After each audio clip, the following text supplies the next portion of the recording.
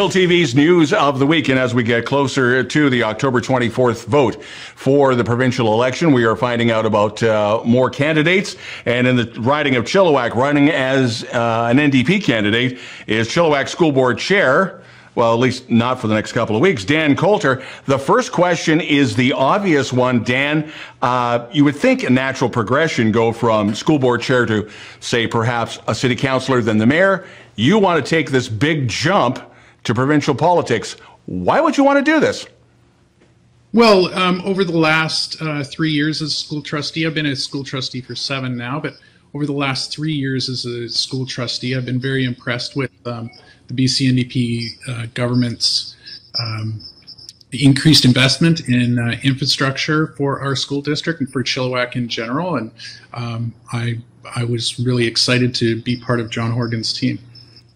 I would assume you've had a conversation with Premier Horgan. Any words of encouragement that you're allowed to share?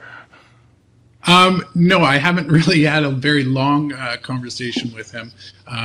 But yeah, he's very excited about this election. He's very excited about the giving British Columbians the choice of how we're going to get out of this pandemic.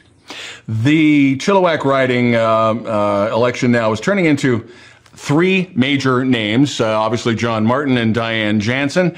Are you concerned that there might be a split in the vote that would affect your chances? No, I'm not concerned at all. We have a multi-party system in Canada, and I'm just excited to be out there and being part of John Horgan's team and to put my name forward. Obviously, protocol has to go into effect here. So technically, I would assume you have to step back from the school board until the 24th. So who would take over? Would that be Jared, or how would that work? No, I don't actually have to step back from the school board till the 24th. And I have no plans. I'm not stepping back from the school board at this time. We've had a bit of a difficult year where we've had to handle around a few issues, legal issues, and some issues with the ministry about some mandatory things we have to do. And I think at this time, all trustees need to be around the table, especially at the beginning of a year like this.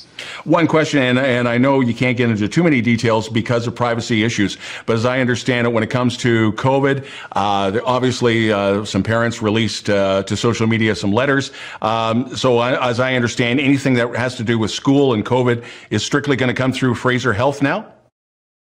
Yes, and the superintendent will obviously post letters to our website, but he definitely can't get to too many details due to privacy. Right. Dan Coulter, who will remain as chair of the Chilliwack School Board. You are the NDP candidate for Chilliwack. This is going to turn into an interesting night. This won't be the last time we speak. Dan Coulter, thank you so much for joining us. Thank you, Don, for having me. Don Lehn, and you are watching chillTV's News of the Week.